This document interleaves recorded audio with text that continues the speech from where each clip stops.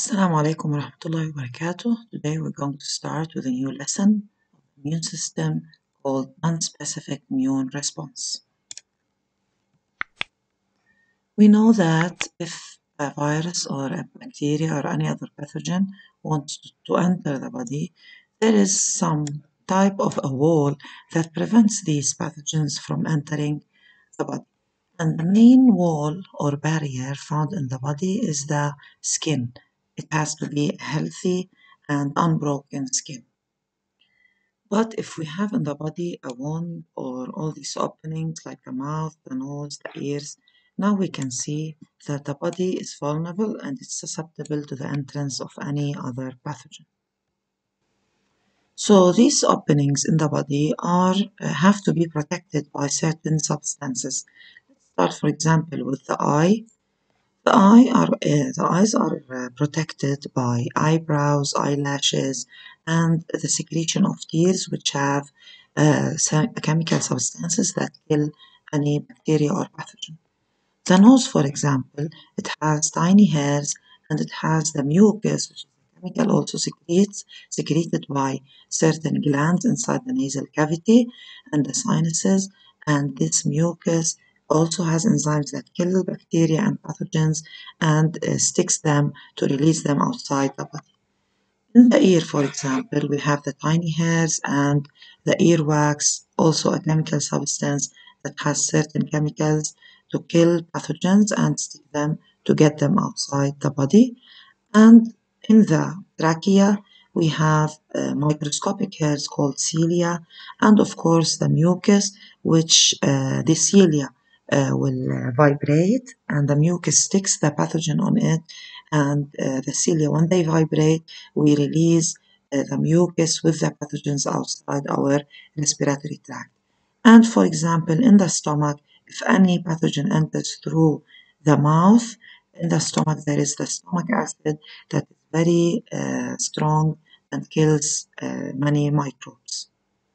So here, if we want to summarize what we talked about, the natural barriers, as we noticed, can be classified into two types, physical or mechanical and chemical. When we say physical barriers, it means that they are barriers that prevent the entrance of pathogens by themselves, but the chemical barriers are chemical substances that can kill microorganisms and pathogens by chemical substances. The physical barriers are the skin, the cilia, the tiny hairs, and eyelashes, eyebrows, and eyelids in the eyes. The chemical barriers are the sweat secreted by the sweat glands in the skin, the mucus, as we said, the earwax, and the tears. Of course, there is stomach acid and other barriers. These are only the main examples about them. So the natural barriers can be considered as the first line of defense against pathogens. They protect our body. They are the first protector of our body before the pathogen even tries to enter to the body.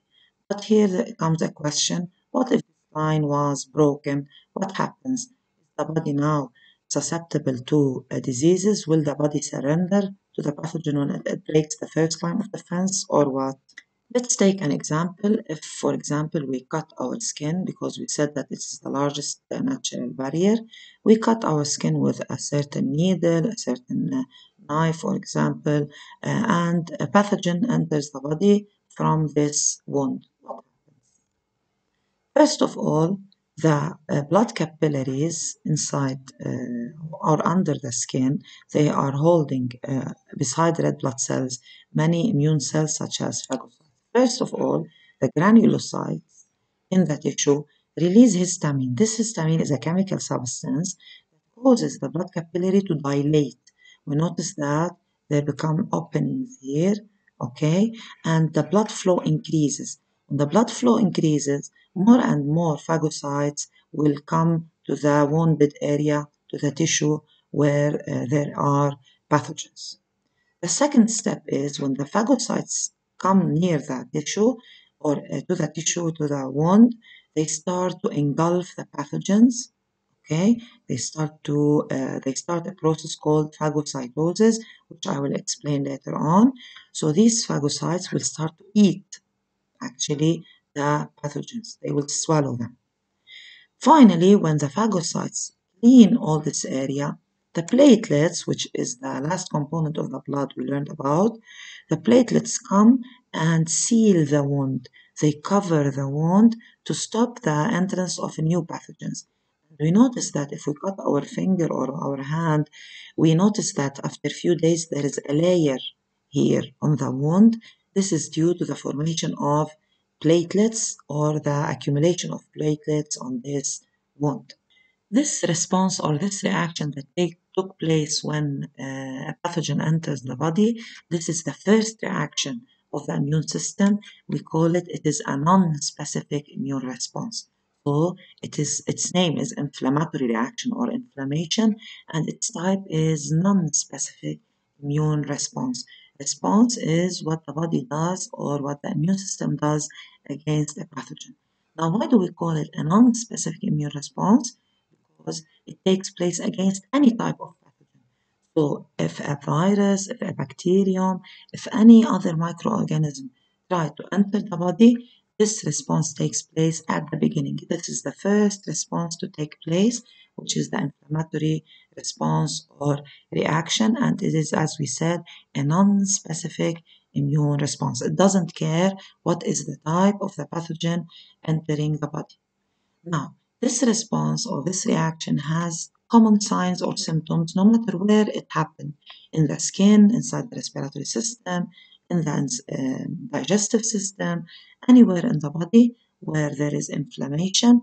There are four signs or symptoms that take place or that are manifested. The first sign is pain.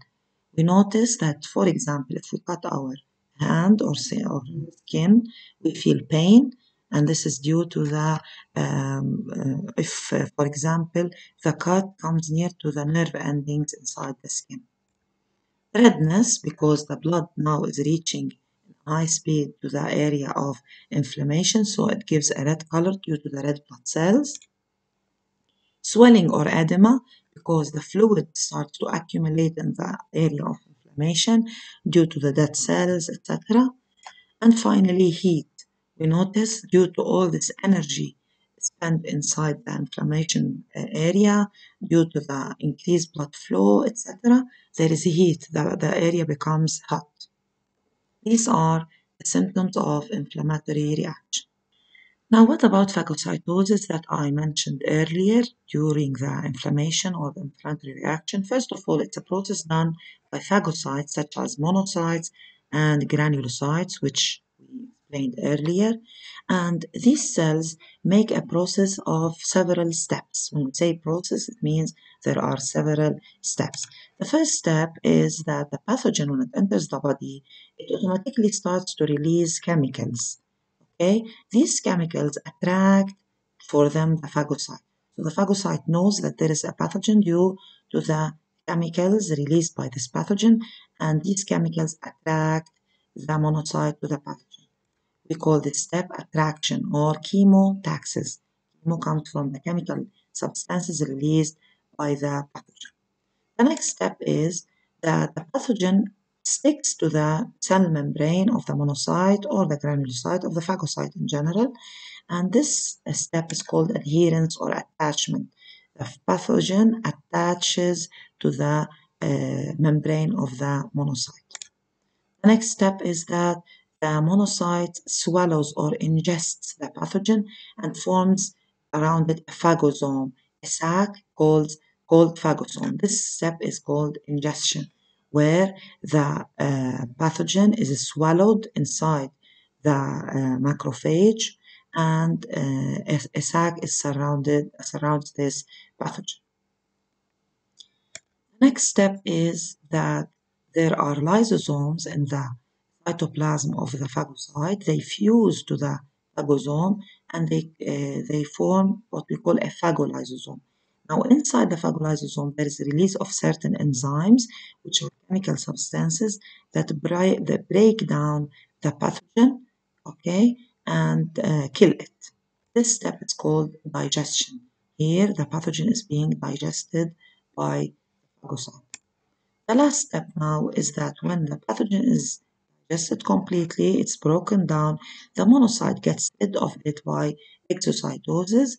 We see here the pathogen residues, and this step is called elimination, where the monocyte or macrophage eliminates the pathogen residue outside of it to go and start all over again if it was not dead, to start the phagocytosis process all again against other pathogens. So again, the phagocytosis is a process where the phagocyte, for example, the macrophage wants to swallow the pathogen. It's a very simple idea. The macrophage has to swallow and break down the pathogen. So first it is attracted to the pathogen, it comes near to it, then it attaches to it on the cell membrane, then it swallows it and forms a phagosome, then it breaks it down by the enzymes secreted by the lysosomes here. Okay, it's breaking it down, it's tearing it up, and finally it releases it outside by exocytosis. It eliminates the dead pathogen outside its cytoplasm. That's all for today about the non-specific immune response. I hope you understood what I explained. Thanks for watching and make sure you come back for new videos. Goodbye.